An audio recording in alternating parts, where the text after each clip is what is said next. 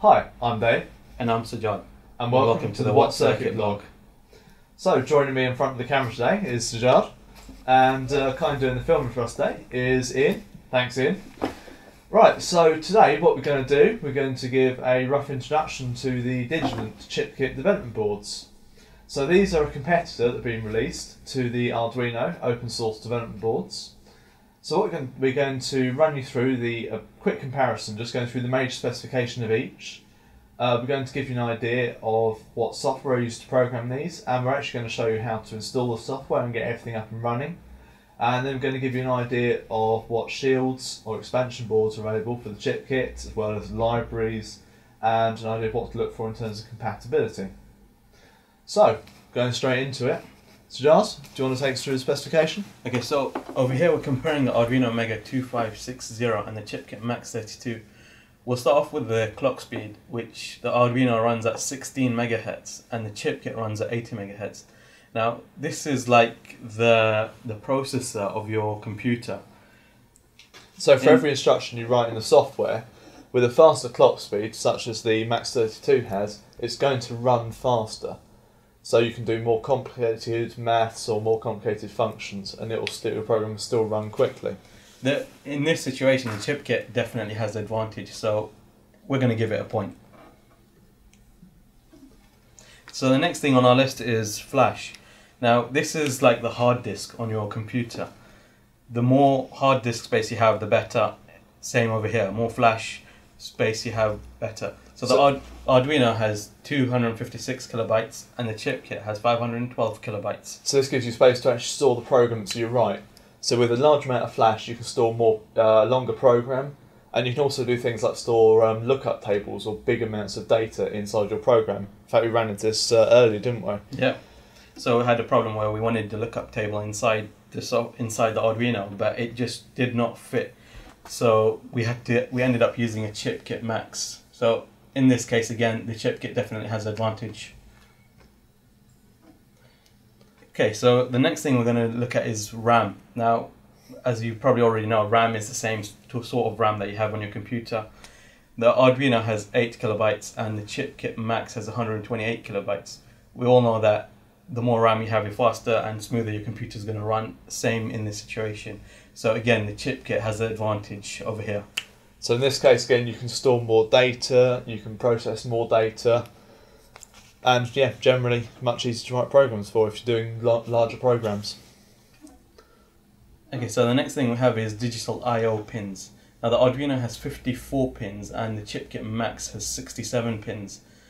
So in this situation, the more pins you have, the more things you can connect to your board in terms of LEDs, resistors, or whatever, any switches that you might need to connect. So again here, the ChipKIT has the advantage. So we've got analog to digital converter pins. So this is a specialised kind of interface pin. And what ADC pins do, these take an analog signal and can convert it into a digital number. And this number you can work with inside your program. So the more of these you have, the more analog signals you can interface to. And in this case, both development boards have 16 ADC pins. So what, tick for both on that, I suppose? Yeah, I guess. And the next lot of pins, pulse width modulation pins or PWM pins. Now these do dual functions, so these are used to control analog loads in a rather efficient way, and I think we're going to go into that in a bit more detail in a later video. So things like motors, LEDs, it's very useful to run these off PWM pins. The other thing, these on both development platforms, these are actually used as analog outputs. So with a bit of smoothing, resistor and a capacitor, you can actually get an analog voltage out of these pins. So how do these compare? Yeah, so the Arduino has 14 pins and ChipKIT has 5 pins, so more is better. So the Arduino gets the advantage in this situation.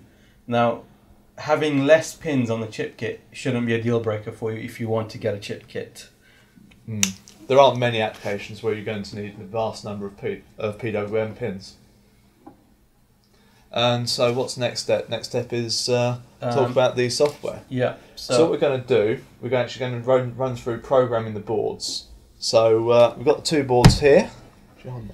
So first we'll show you the Arduino. This is an old style Arduino Mega that isn't in production anymore. Do we have a new? We do have a new one here, and I'll just show that to you. So this is the Mega 2560, and this is the one that we've actually compared on the whiteboard. So just and ChipKIT Mega. So ChipKIT Max 32.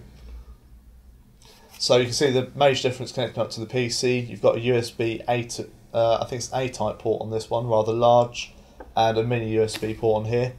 Next step, should we get it hooked up to the PC then? Yep. Okay. Now that you know the main differences between the Arduino and the ChipKIT, you're now ready to connect your ChipKIT to your computer. So before you do that, you need to download the IDE software from the Digilent website. Now once you're on the Digilent website, you can select ChipKIT boards, and from there you select download to download the IDE. Please visit. If you go to that link, now here you can just select whichever one you need from your web for your operating system. So I'm using Windows, so I'll select Windows. Now I've already downloaded it, so I'll just click cancel over here. Before you carry on, you also need to download the FTDI virtual COM port driver. So if you go to the FTDI chip website and select drivers, and then just select VCP drivers, and I'm using Windows 7 64-bit, so I'll select this one here, but you can select whichever one is relevant for you. So once you've downloaded the IDE software and the driver, you can connect your ChipKIT to your computer using a USB cable, and you should see the following come up. Now if you just click here and click skip updating software from Windows Update, yes, and then close. Now you need to go to Device Manager,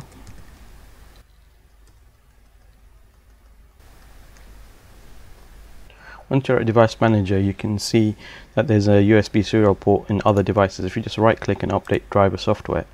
Now if you select browse my computer for driver software, and I've already put the location in for where the drivers are on my computer, and select next, and then it says no, so it's done, ready. And now if we go to the MPE IDE software,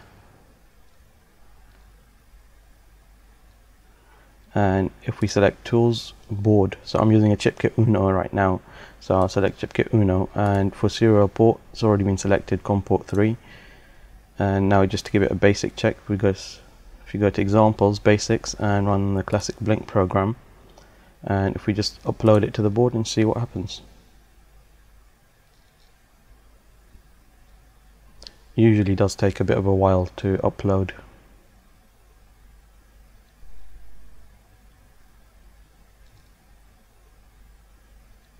That's it. You're now ready to run any programs that you need from your ChipKIT. So that's all we've got for this episode. Thanks for joining us, and hope you join us again next time. What we're going to do is going to go into a bit more detail about the functionality of the ChipKIT, and we're going to demonstrate it, show some of the code, lots of code snippets up on the website, so hopefully get started on some of your own projects. So if you have any questions, feedback, or any suggestions, please leave us a comment on our website or on our YouTube page. And thanks for all the comments we've had so far. It's been really interesting, a few really interesting suggestions there, and as soon as we get the time, we'll get on with them. Thanks for joining us. Bye for now.